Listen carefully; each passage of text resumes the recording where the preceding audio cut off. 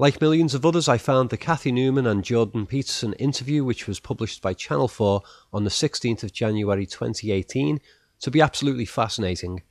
It was so interesting and multifaceted, actually, that I've now watched it 4 times in full. I've also read a lot of the mainstream and independent media coverage of the interview, but found that the vast majority of assessment simply delves into the verbal content, the intellectual ideas and the possible motives behind those verbal exchanges. That element of the interview is monumentally important, of course, because it exemplifies certain ideological and intellectual constraints that are now dividing Western society and how we can deal with them. Supposed concerns about emotional offence-taking as a cover for suppression of free speech and open debate, the deliberate distortion of an opponent's arguments to character assassinate them, and so on. These things were certainly at work in the interview, but you probably are already familiar with those arguments. So, I want to offer in this video what I hope will be an important contribution to public discourse about this interview by bringing attention to the very subtle but also very powerful non-verbal communication. By this, I don't just mean facial expressions, hand gestures and posture, I also mean the physical arrangements of the interview and even the use of camera work. That's right, the camera work. It plays a very important and, at one point, revealing role in the discussion. Let's get started with the basic physical setup. Interviewer and interviewee sat directly facing each other in opposition on either side of the screen. A lot of more casual TV debates that don't involve an intended ideological clash will have the two parties sat at slight angles to each other because when people are in agreement, or at least they like each other's company, they have a habit of slightly turning so that they're both facing more or less the shared direction. Like when people are stood at a bar together.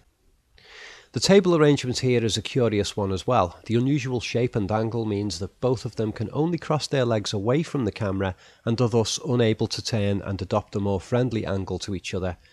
I'm pretty sure if the table wasn't there, then Peterson would turn a bit to visually accommodate the camera audience and thus appear a more open person. The table doesn't allow this. I've looked back through lots of Channel 4 interview setups and found that many of them used to have round tables for casual interviews. There's also a second table on Jordan's side on the left. That gives a bit of an impression of him being blocked off, so to speak. Maybe the interview was part of a longer news report that involved Cathy interviewing 2 guests at one point, with both of them sat over there on the left, part of the same broadcast. I don't know if that's the case or not. In fact, that's the only explanation I can think of for that, other than it being there to portray Peterson as being sort of behind a barrier. Oh, by the way, the use of jagged tables by Channel 4 probably is a subliminal link to their logo as well, which is broken into jagged angular chunks. Alright, so the blue and purple backgrounds and the red and black chairs, as far as I know, that's the usual colour combination with Channel 4 interviews today. Fairly bright, stimulating colours, but no specific relationship to this interview. Then there's the weird top-down image of kids or teenagers at desks in a classroom. This is there all the way through the interview, and it only makes sense towards the end, so we'll come back to that later. Cathy has a list with her, as is usually the case with presenters in TV chat debates. Presumably it's a list of bullet points and some quotes, things she wants to discuss or has been told by her programme director she should discuss. That's more likely the case. It's not just one piece of paper though, it appears to be a batch of them, which gives the impression that she has a lot of information. This I find funny because as far as I can tell she never at any point reads any of the other pages. I'd love to see that front piece of paper though, as I suspect it would shed a lot of light on her motives and those of her superiors. One thing that guests never seem to do in these ideological TV debates is to bring their own pen and paper with them so that they can take down notes during the interview to aid their own assessment of the interviewer's lines of questioning. That could be pretty good in a situation like this, but fortunately Jordan Peterson seems to have a pretty good on-the-fly memory, so he's able to refer back to earlier points of the conversation with accuracy. And that helps him a lot during this interview. Cathy also doesn't have a copy of Peterson's book on the desk, even though the interview is partially about his book, and as far as I know he's on tour promoting that book in Britain at the moment. Or at least he was when he was doing this interview.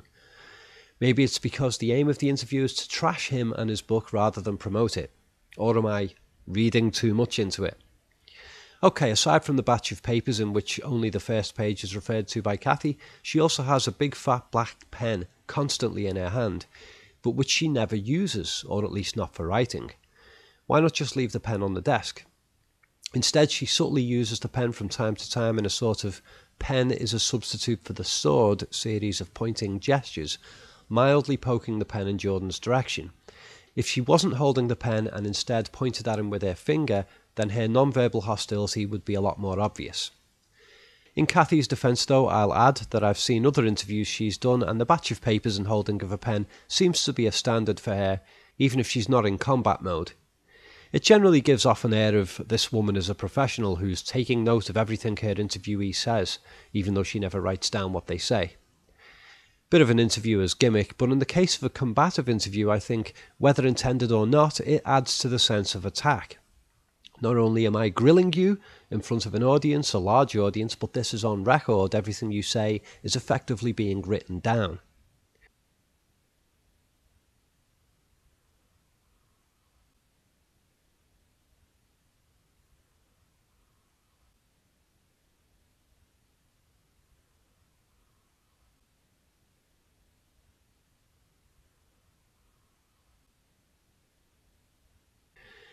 Alright, so that's the basic physical setup. Then there is the issue of camera work. Now the main conversation is a standard couple of zoom shots from cameras placed toward the very edge of the set, but there's also a crane mounted camera or two hovering about. Occasionally we cut to one of them high above and floating about like a hawk, but there are 2 points where this hovering camera moves in toward Peterson. The first is about 1 minute and 20 seconds into the debate. We see a close, side-on profile of Peterson that pulls out. And the second is about 6 minutes and 25 seconds in, where the camera swoops right down and over the table, getting in Peterson's face almost. This isn't a zoom shot, it's the physical movement of the camera into the debate space. We can tell by the angles of the lower edge of the table on the right and how they change. This is the only point in the whole interview where the camera moves down and prominently into Jordan's field of vision, potentially distracting him from the interview itself. So let's consider the context of these 2 close-up crane shots. The first one is outside of Jordan's field of view, just about, and it occurs as Cathy is launching into her first major ideological attack on Jordan by ridiculously inferring that he's some sort of bigot because his work mainly appeals to men. But it's not, I wasn't specifically aiming this message at young men to begin with. It just kind of turned out that way. And it's mostly, you admit, it's mostly men listening. I mean, it 90% of your audiences are men, Well, it's right? about 80% on YouTube, which is YouTube is a male domain primarily. So it's hard to tell how much of it is because YouTube is male and how much of it is because of what I'm saying. The camera didn't start at that position, by the way. At the very beginning of the interview, a brief cut showed a high-angle, distant view, non-intrusive.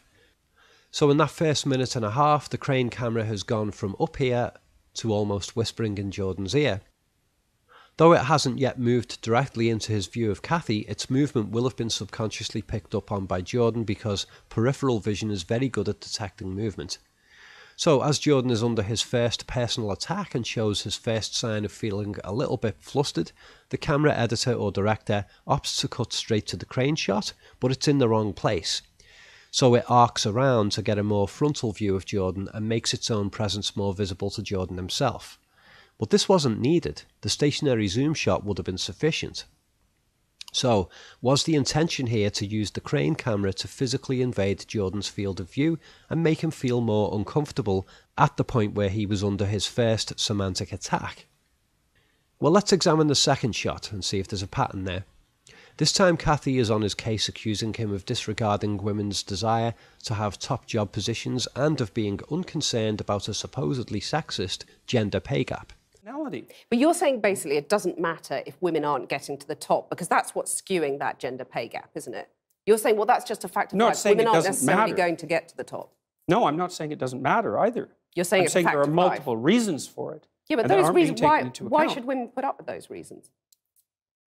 Why should women be content I'm not not saying to that get they to the should top? put up with it. I'm saying that the claim that the wage gap between men and women is only due to sex is wrong. He's starting to look a little flustered again and is clearly on the defence, and so the crane camera quickly swoops down like a hawk across the table and into his face, and just sits there for a short while. This must have been very unsettling for Jordan, but he keeps his cool and gradually wrestles the argument back. But you can tell he does get a little bit nervous here. He makes fidgety gestures with his thumbs as the camera swoops in, probably an expression of nervousness. Now, I very strongly suspect that this camera swoop was planned in advance of the interview.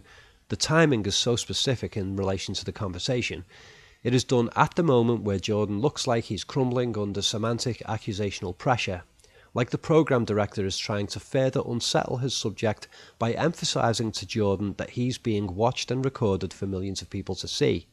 It's very sneaky, and I think it further suggests that the relentless attack on Jordan's character isn't just from Cathy Newman personally. It's been arranged by her superiors who, for whatever their reasons, have taken it upon themselves to invite Jordan for a supposed interview that turns out to be nothing more than a propaganda smear attack piece.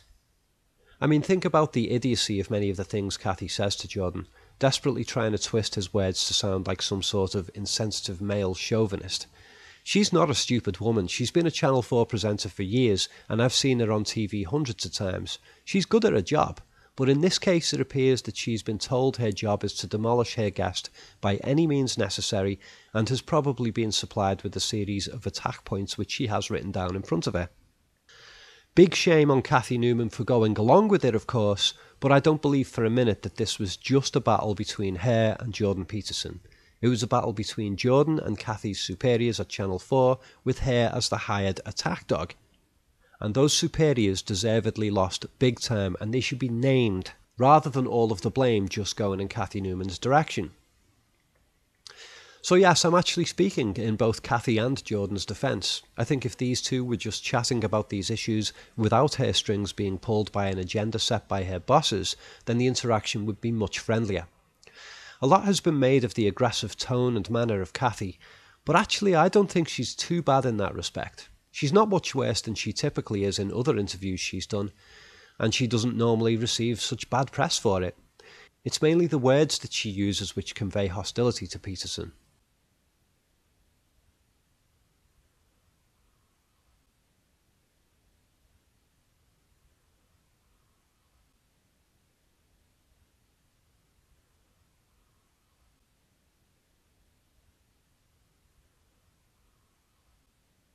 Reciprocal, virtually by definition. So let me put a quote to you from the book, where you say there are whole disciplines in universities forthrightly hostile towards men. So let me put a quote to you from the book, where you say there are whole disciplines in universities.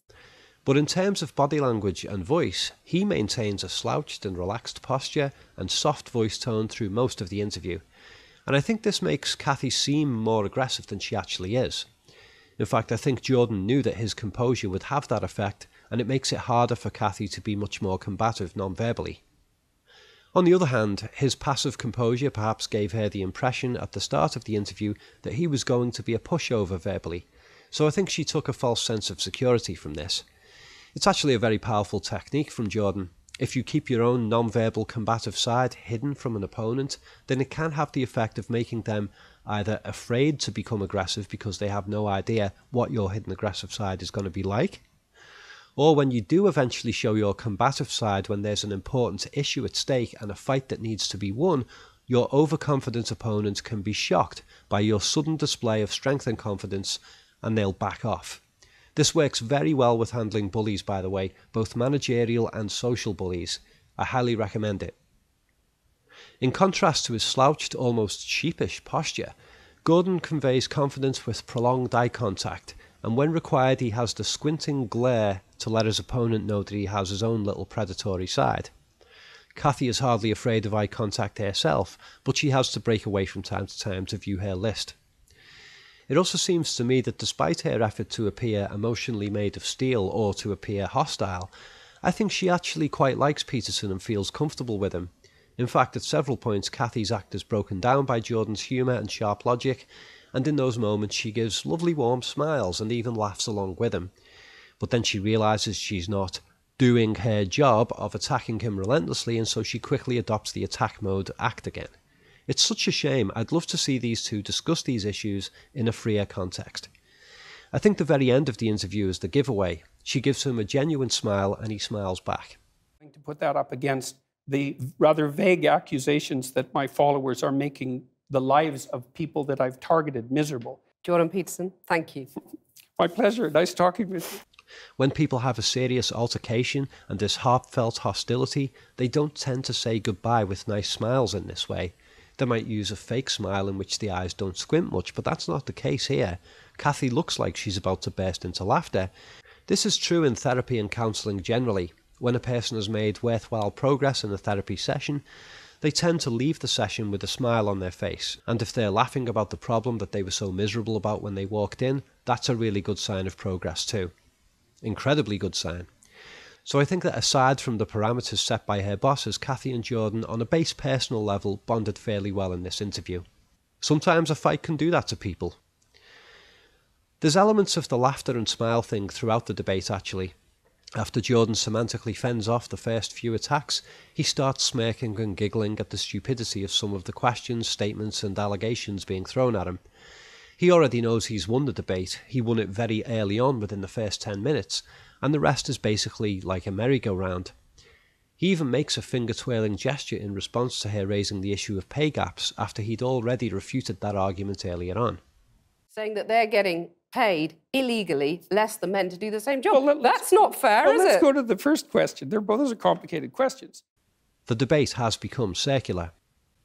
Cathy does step up her game in places by switching to other attack modes, presumably written on her list, and she ups her non-verbal aggression at times with a bit of slight teeth-baring and raised voice, but not quite shouting. And Jordan's handling of this is interesting. He raises his voice too at times, but never raises it more than she does. Why should women be content I'm not not saying to that get they to should the top? put up with it. I'm saying that the claim that the wage gap between men and women is only due to sex is wrong. And it is wrong. There's no doubt about that. The multivariate analysis have been done. So I can give you an example. You keep on talking about multivariate analysis. Let me give you an example. I'm saying that 9% pay gap. Women are more agreeable than men. Again, a vast generalisation. Some It's women not a are not more generalisation. agreeable than men. Yes, that's true. But that's right. And some women get paid more than men. That's really important in man versus woman debates. Men are naturally more physically intimidating, so it's important to restrain themselves and limit their non-verbal aggression to that which is set by the woman. The guy can match the woman's aggression non-verbally, but not go above it, because if he goes above it, then he comes off as the bully. This actually gives women a lot of power in conversations with men. So just as she keeps pointing her pen at him, he starts pointing his finger at her, but usually without raising his hand from his knee, which is a less aggressive form. He reserves that for when she's being really unreasonable, counter-chastising her, so to speak. Do better, but the market sets the damn game. It's like... And the market is dominated by men. No, so it's not. It's not. The market is dominated by women. They make 80% of the consumer decisions. That's not the case at all. If you're talking 80%. about people who stay at home looking after children. In Scandinavia, it's 20 to 1 female nurses to male, something like that. It might not be quite that extreme, and approximately the same male engineers to female engineers. And that's a consequence of the free choice of men and women in the societies that have gone farther than any other societies to make gender equality the purpose of the law. Those are ineradicable differences. You can eradicate them with tremendous social pressure and tyranny, but if you leave men and women to make their own choices, you will not get equal outcomes. Right, so you're saying that anyone who... Note that he also raises his eyebrows when pointing at her. Raised eyebrows is a non-aggressive gesture communicating the willingness to listen. So he's actually offsetting his own aggressive response in a way that lets her know that it's a display and not genuine hostility. He does a similar thing in the famous gotcha moment. With harder voice and frowning stare, he looks far more aggressive than at any other point in the interview. And he holds that stare for a second after he finishes speaking, but quickly smiles, letting her off the hook, letting her know that he has the capacity to be nasty if she provokes him, and letting her know that he prefers to keep things friendly. And it works. She responds with smiles and laughter. Then he leans straight in and reaches out like he wants to touch her to give additional reassurance. Non-verbally, he is basically apologising for what he just did, and because he's just seen how uncomfortable he made her feel. So it's very hard to dislike a guy who is this considerate of an attacker's feelings, even if you totally disagree with his social and political views. It's totally clear that he is sensitive to her feelings, even though she's effectively trying to wreck his reputation. How can you dislike someone who shows that kind of humanity? And I'm talking from her position as well there. I think that's a great example of how people under attack in TV chat shows or general discussion can diffuse opponent aggression, or at least ensure that their opponent is appropriately viewed as the bully. Actually, we could think of all this as like non-contact judo, using the attacker's own verbal aggression tactics against them. It ensures that the bully label goes to them, and it's like holding up a mirror to the opponent, which lets them know what it's like to be on the receiving end of their own hostility. So, a lot of excellent general communication strategies on display in this debate, verbally and non-verbally. Oh, last thing, about that picture of kids in a classroom, that seems to be there regarding the final few lines of attack, one of which is to accuse Jordan of being transphobic in the classroom setting. Interesting that this line of attack has been reserved for near the end of the interview, and the picture placed in the background in waiting for that moment. The programme director must have assumed that it would be a pivotal moment where Jordan would crumble. It failed, of course. Right, there's plenty more I'd like to say about this interview, as this video has been almost exclusively about the non-verbal.